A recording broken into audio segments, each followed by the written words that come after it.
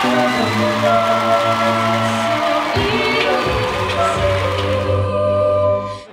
started an all-girls group.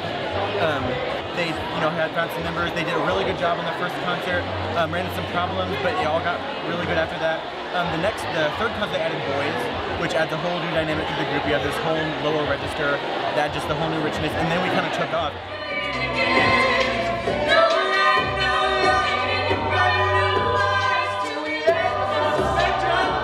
Everyone's super talented and really awesome. We have a lot of fun, but we're also very serious. We try to save all of our fun for on stage, but prior to that, our rehearsals are very, very disciplined, and we work really hard to get to where we got. So I'm really proud of the finished product. I think it turned out very well.